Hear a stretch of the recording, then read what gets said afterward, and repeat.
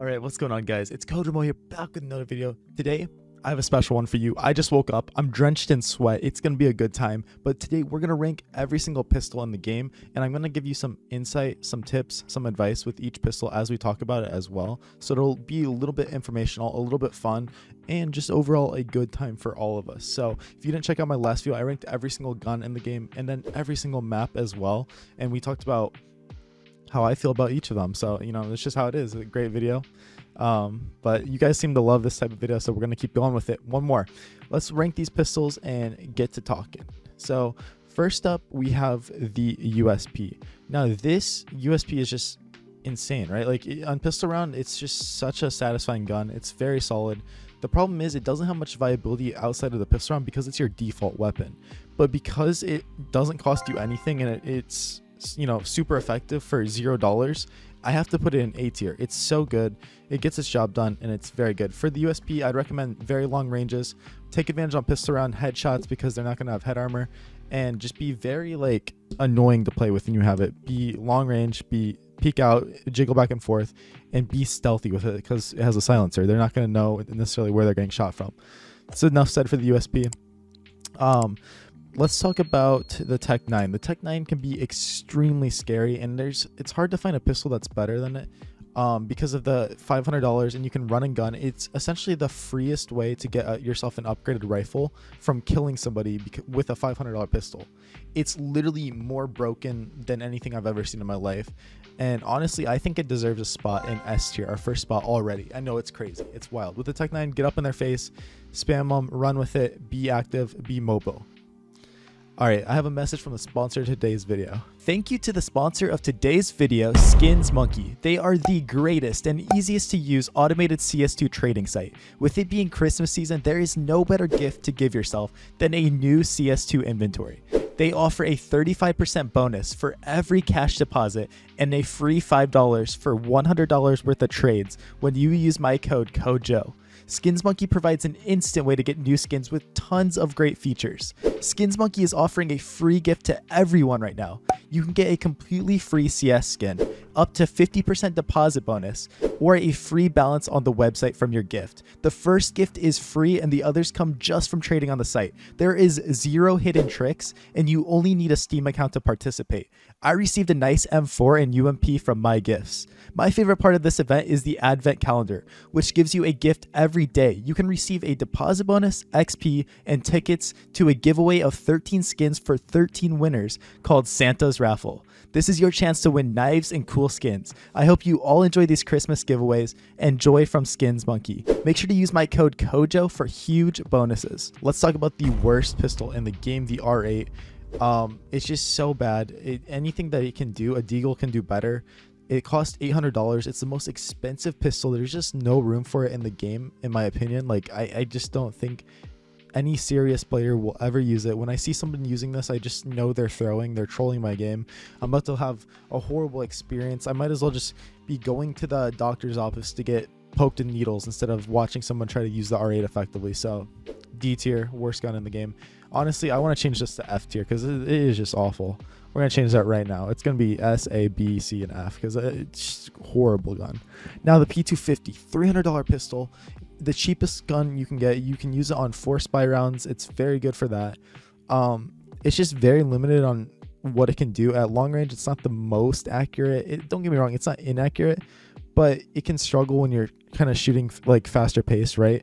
On pistol round, it's good to drop it to someone on T side and use it as kind of like a raid boss, and they have long range battles because it can one shot to the head.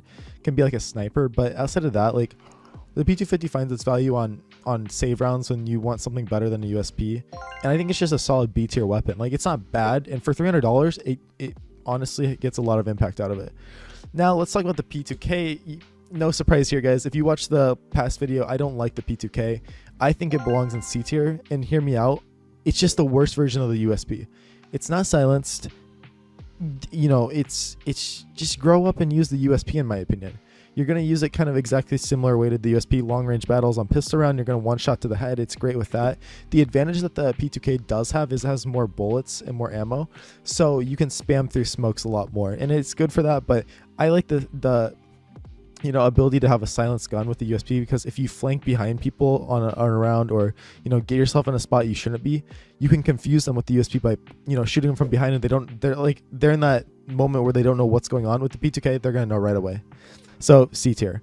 Now the Glock is similar to the USP, where it's great on pistol round because it's doesn't cost you anything. You can get armor with it, and, you know, there's no commitment, no investment from you. The problem is the Glock is just useless outside of pistol round, right?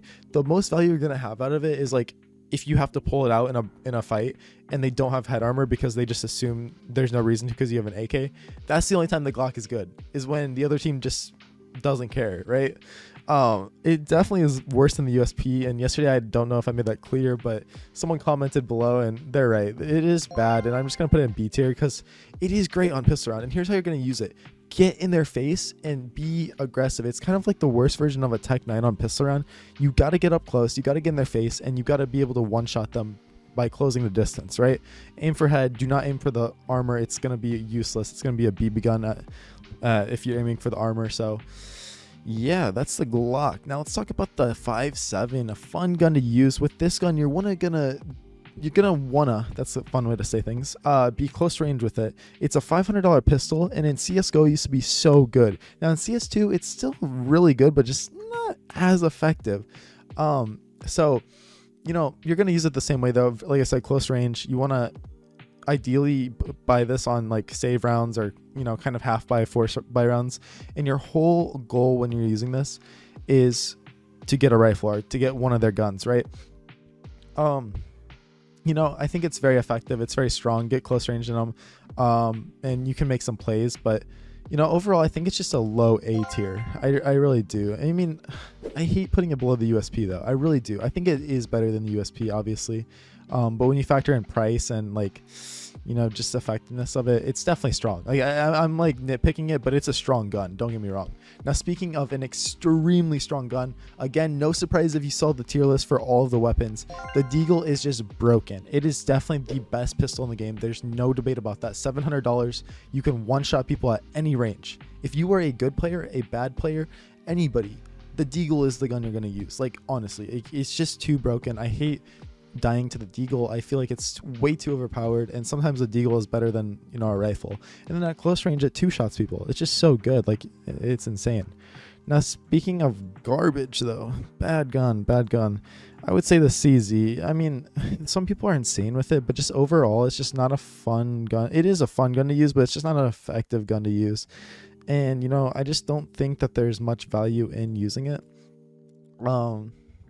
I think overall that it's just a bad gun. I would put it above the P2K, but put it in C tier. I think that it's just way more effective to be using the 5.7 instead of to be using the CZ. Now, my most favorite guns to use on pistol round. These things, if you have them, you can spam them faster than anything. Like, it's insane, right? It's like you're playing a completely different game. But outside of pistol round, they're kind of ineffective because they don't do much damage at all to opponents that have armor, right? So they're kind of not good to use. Outside of that, you might as well have a P250 outside of pistol round. But I genuinely think because of how good they are on pistol round, that carries them higher, because you drop two of your teammates these, you know, you don't have armor, but the two teammates on CT side have armor and dualies. They can sit there and win the whole entire round for you, winning more and more, you know, winning the next rounds for you, essentially. So I think with that, I love them. I really do. I think they're A tier. I don't think they're S tier just because you can't use them outside of pistol round. But because of what they can do against unarmored opponents, I literally love them and get so many clips with them. It just feels so good, so satisfying. And it is peak Counter-Strike when you're getting a highlight reel with dualies. It's just a feel-good moment. So, you know, let me know what you think about my list. What would you have changed? Because I know there's a lot here that we could change. And make sure to subscribe to my channel. It'll help me out so much. And I'm looking forward to 2024. I got some bangers that I'm cooking up for you guys. We're going to switch to more quality style content instead of daily videos. But yeah, I mean, I think this is fun though still. So yeah, thank you so much. Hopefully you had a great Christmas. Happy New Year to everybody. I'll catch you guys later. Peace out.